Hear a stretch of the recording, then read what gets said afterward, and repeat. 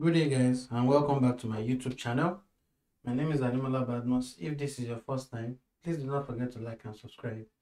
If you find this video very helpful, please do not forget to like and also add comments.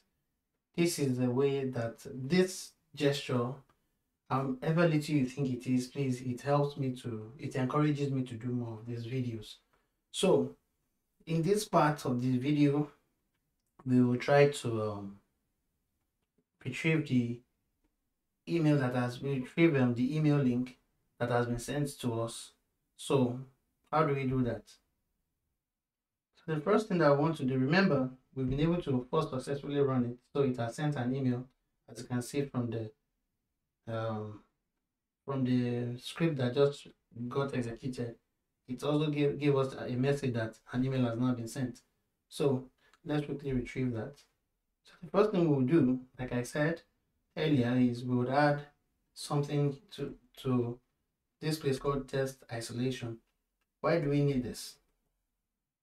We need this so that our Cypress can run other it blocks, so it won't just single-handedly be running the first it block. Sorry, I think I have a dry throat. So the next thing we want to do now is to just retrieve the email.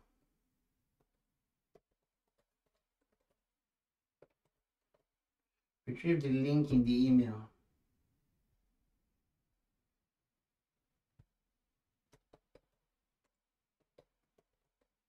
And visit the link. Okay, that's what we want to do. Create the function and we begin.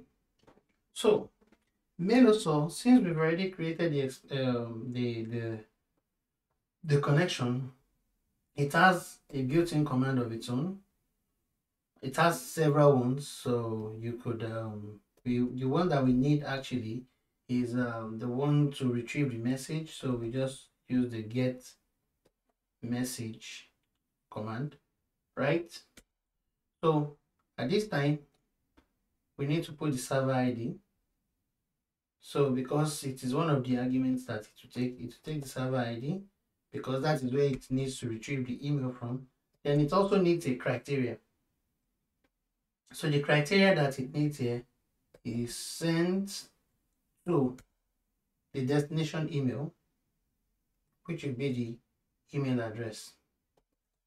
What this does is essentially is that at each point in time where we need to get the email, it will be picking it from the particular email that we've created at that point, at that particular execution cycle. So what we'll do is we'll create this function in, right? Let me get this to the next line so it will be easier to read. So we do this and we put the arrow function as usual, and what we now do is we first what we'll try to do is we'll first verify something there. So let us verify the email subject,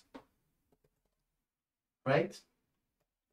Let us verify the email subject to know that we have picked the right email. So what I will do is I will go here. Let me go to the browser and check the email, the inbox.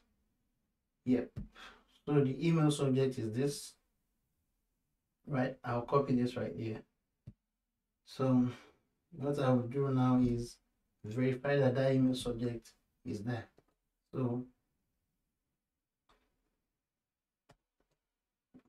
okay, so I'm going to use this to check. So now I can equally create a new variable here. Let's say sign up link.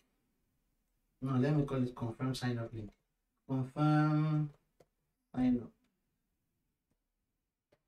up link equals. Now the cy.mailosaur get message, what it does for us is that it helps us to get the email and it has some attributes. Unlike the way we did it in Mailosaur, where you either use a regex or you need to know how to use the dump parser, this one has a very simple way for you because it has already gotten the email. So what you just is you just use the email, then you take the HTML of the email, then you take one of the properties of the HTML, which is links. So it will return all links as a list. So the one we are looking for usually will be the first one, and you pick the attribute you are looking for in that link, which will be the href. Okay, and it picks the link. So that's it. So the next thing you just need to do is, what we just need to do is just visit that particular link, and we are done. So let's see how if this will work. Yep, now it has visited it, and you see it is fast. So it does not really need a timeout and all that, because the thing just works synchronously. So it's always like it's simultaneous. So it is faster and it's simpler to use. Okay, so if you've gotten this far, it means that we've come to the end of it. So in the next video, we'll do a simple mail, we'll do a simple cleanup, so to speak.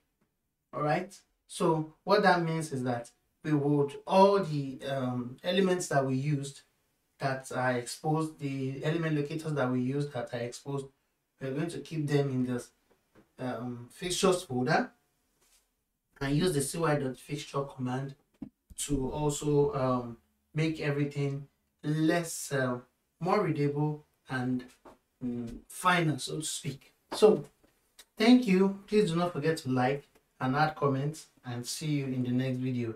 Bye bye.